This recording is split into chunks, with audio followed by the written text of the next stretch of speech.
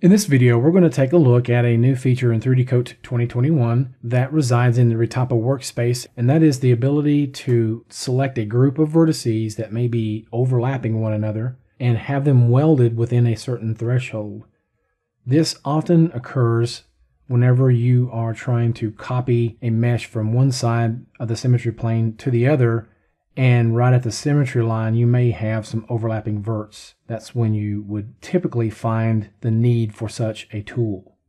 But let's look at another example with the Smart Retopo tool, because as of this recording, it does not auto weld vertices on its own like the Loft tool does. So let's go ahead and take a look at this.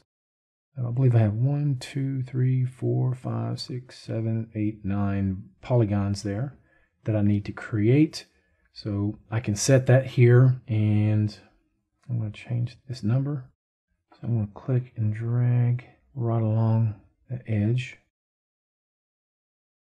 And right here, I can change the angle on the ends with this little Bezier handle.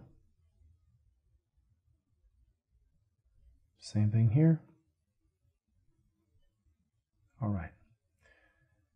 If I want to scale the overall polygon size down, I can right click and drag left to decrease my brush size, or right click and drag right to increase it, either one.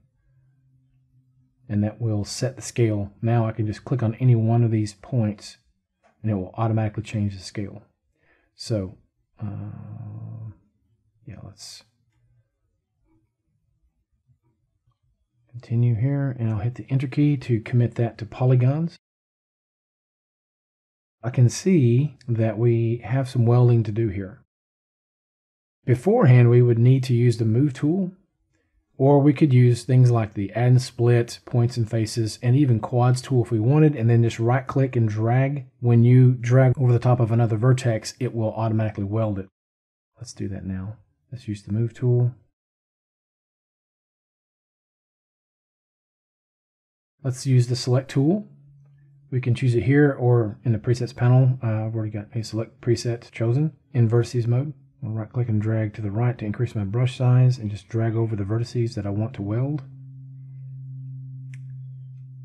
And now I can right click and choose Welding Vertices. You can find that at the bottom of the selected section of the tool panel. So let's go ahead and do that. Right click, Weld Vertices, and then we have the option to adjust the tolerance level. So you can see how it creates a line in between the vertices that it anticipates we are trying to weld. So I'll hit OK. And it's as simple as that. So that's a quick look at using the Weld Vertices tool in 3D Coat 2021. Thank you for watching. We'll see you next time.